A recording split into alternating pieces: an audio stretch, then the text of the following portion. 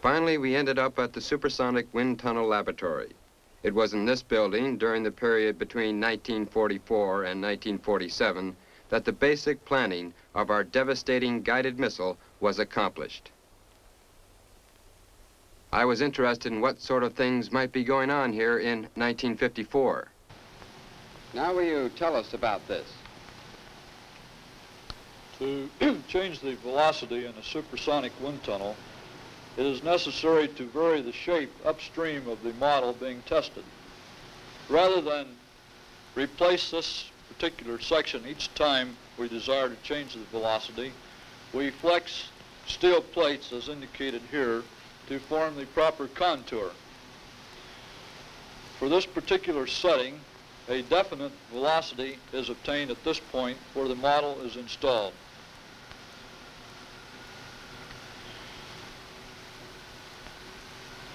The plates are positioned by motor-driven jacks, which you can see here. These jacks are symmetrically placed so that the top and bottom plates always move the same distance. Now, where is the model?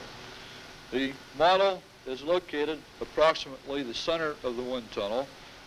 We have a 36-inch viewing window at this point. The test today is on a guided missile. The purpose of this test is to determine proper shape and size of control surfaces for stability and directional control. Private Dustin, will you install this model in the test section now? I imagine you have to secure the model in the tunnel pretty well. Yes, you do, because the shock waves vibrating off of the top and bottom plates of the tunnel cause excessive vibration. How do you contact the compressors? The crew chief in charge calls the compressor room by a loudspeaker system. You're just about ready to start the motors now.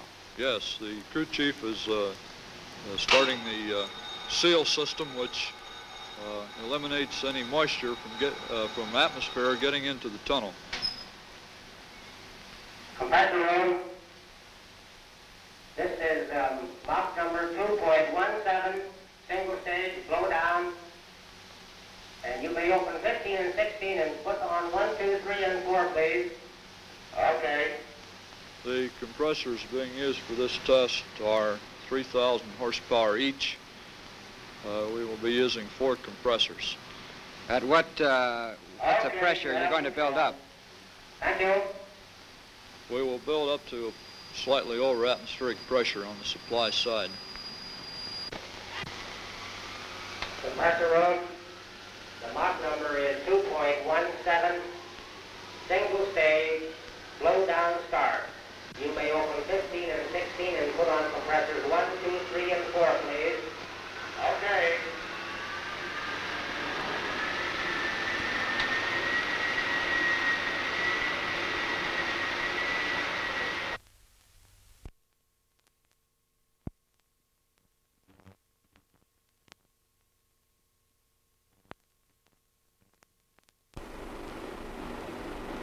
Compression ratio is building up in the tunnel now. As you will see on the screen, the Mach number is about 1. Shortly you will notice a sudden change. There it goes now from below the speed of sound to somewhat over 2 times the speed of sound, or approximately 1,500 miles per hour. Okay.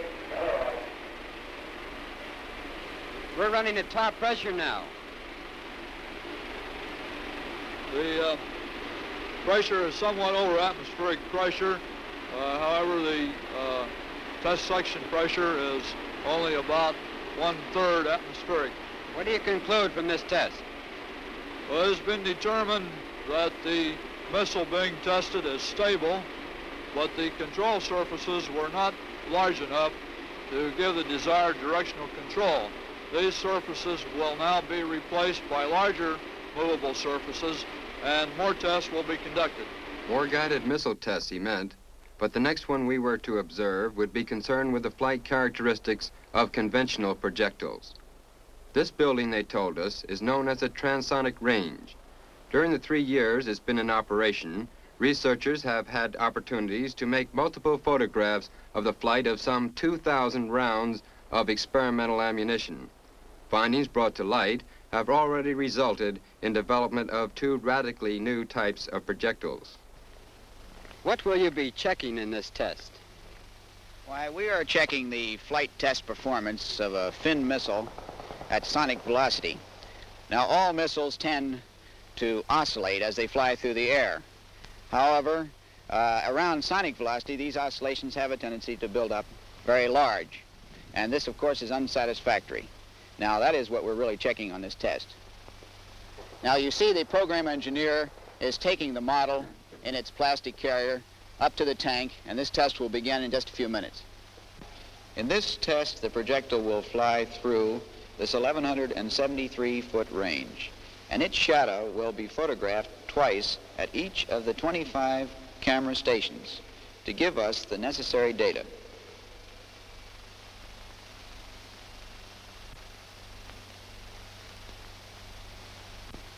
We're just about ready for this test.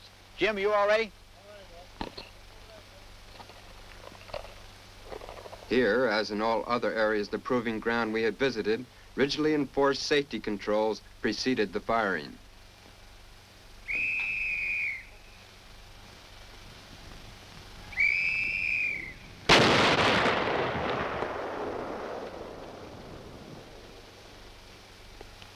This is the type of test that we run here every day in the year.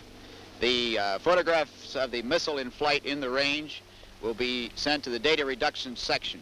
There the data will be reduced for the program engineer in making his report.